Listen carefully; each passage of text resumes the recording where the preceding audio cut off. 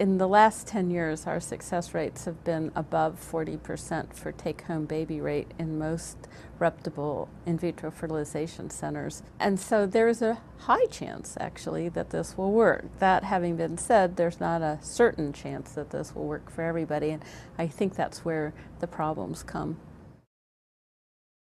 In vitro fertilization, as the name implies, is to remove an egg from an ovary and to fertilize it in a laboratory using either direct insemination, which we call intracytoplasmic sperm injection, or a technique where we actually approximate the eggs and sperm in a petri dish, which actually simulates natural fertilization, and then watch for the development of an embryo. We wait anywhere from 2 to 5 days before transferring the embryo back into the uterus, and then we wait about 5 to 7 days to know whether it implants. If it implants, there will be a positive pregnancy test, and about 80% of the time after that there's a live birth.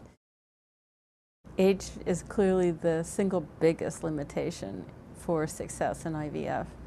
And while there is some kind of age-related factors for male fertility, they're not as dramatic as they are for women. So we start to see a decline in egg quality in women starting around 35, even maybe sometimes before. And certainly by age 40, it's easy to see that there's a reduction in both egg number and egg quality. And by 45, we really don't offer in vitro fertilization. Most programs actually stop offering at age 42. For Melissa, it seems like she was concerned about the financial outlay and what the impact of that would be. Insurance does not always cover the procedure, or it may partially cover the procedure. And the chances of having a normal baby with IVF are about the same as through natural conception. But in vitro fertilization itself doesn't seem to introduce very many hazards. There's a couple of conditions that we call imprinting disorders, but their risk is not very high. And all in all, I would have to say to you that I think this is as safe as conceiving naturally. This is Joyce Tobias, and I will be interviewing my grandma about IVF or in vitro fertilization. So, Grandma, I would like to ask you if you know anything about IVF. A little bit. Would you give me a brief summary about it? This method is used to get sperm cells from men by means of injecting sperm cells to the egg of a woman. In this way, they can be able to produce a child. I'm not in favor for using in vitro fertilization for producing a child or conceiving, because if this method will not be successful, the child will be the one to suffer the consequence. Gitna. Bakit? Pro, hindi yung gaano antay, hindi rin gaano pro. Kasi may mga mag-asawa yan na gustong-gustong magkaanak, pero hindi magkaanak. So, ang method dyan is magkaroon yung parang test tube baby, wherein ibang babae ang magbubuntis para dun sa mag-asawa, para magkaroon sila ng baby. Pwede ring antay, kasi parang ginawa mo lang refrigerator yung ovary ng isang tao, so, na hindi mo asawa. Di ba? Tama, tama. Oo.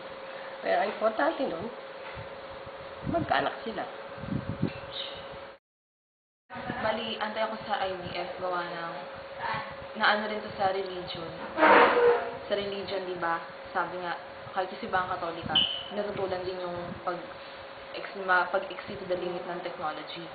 Well, hindi ko naman sinasabi na yung tinatanggalan mo na pagkakataong magkaanak yung mga hindi magkaanak. Pero kasi, nasa nature pa rin kasi ng tao yun eh. Natural na nangyayari at saka gift talaga ni God yun. Okay lang. I mean, sa gitna na rin. Kasi... Why? may reason pa. Dahil, yun nga, kagaya ng mga yung hindi naman nagkakaanak, kung gusto rin magkaroon ng sariling anak, di ba? Kawawa naman sila. Yun Tama. lang. Thank you.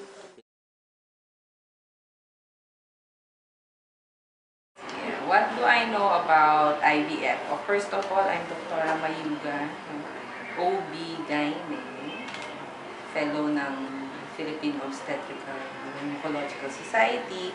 Okay.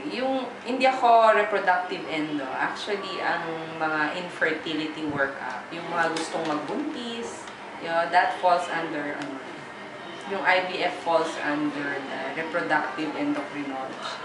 OB rin sila na nagsispecialize sa mga yung pagbubuntis, yung gustong magbuntis.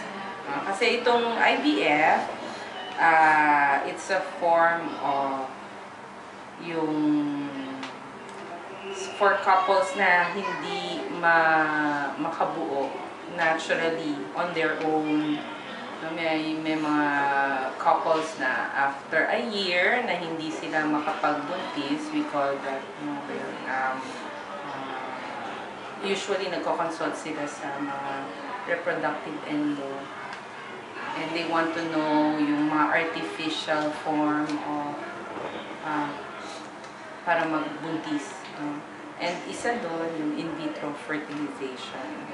Merong, yung in vitro, how did it start? Actually, hindi ko sure kung kailan yun, no? So, pwede nyo i-look up sa internet.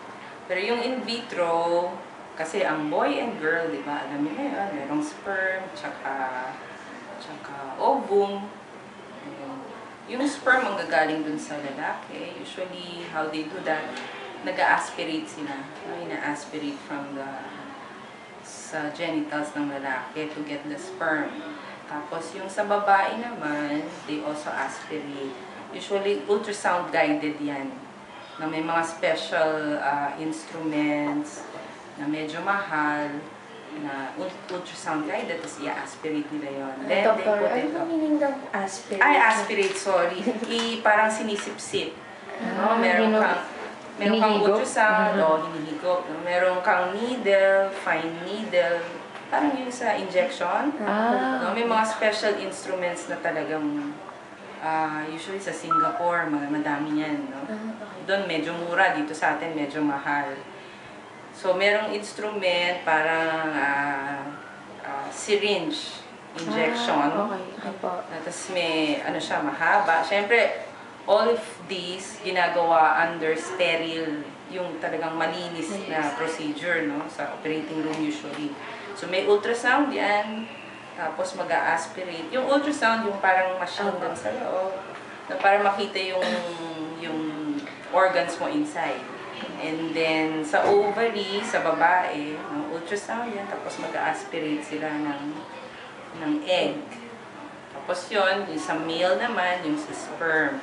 Tapos lalagay nila yan usually, hindi ko actually alam kung, pero initially, sinecentrifuge nila yan. Yung, alam mo yun sa medtech na machine para ma-separate masiseparate para yung sediments, diba? May mga ganun, matanggal yung ibang dumi. Para makuha mo is sperm talaga and then the ovum, egg.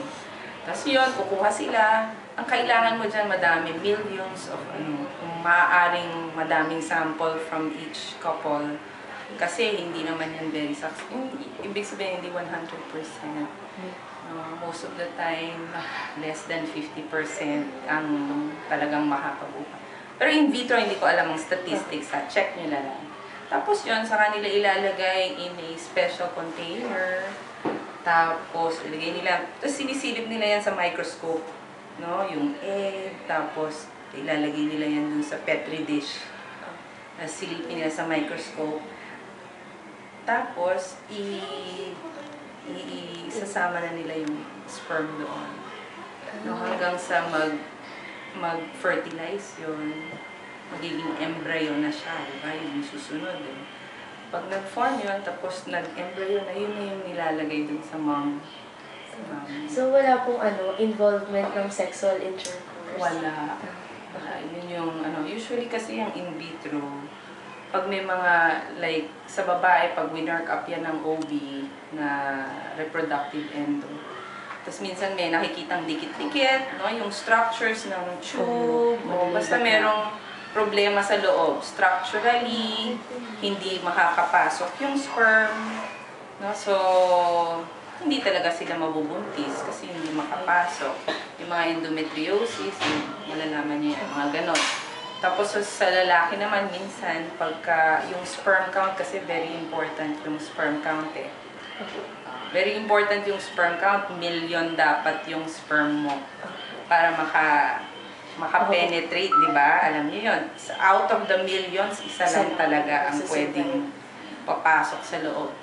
So pagka may problema babae and lalaki, ganun usually yung ginagawa nila. In vitro. So sa labas ng katawan ng tao, fine-fertilize yung egg with the sperm na galing sa. So yun yung from the labas, sa kanila ilalagay dun sa womb ng mommy. Medyo mahirap, medyo mahal. Tapos, is it considered immoral? Personally, sa akin, hindi. Hindi naman.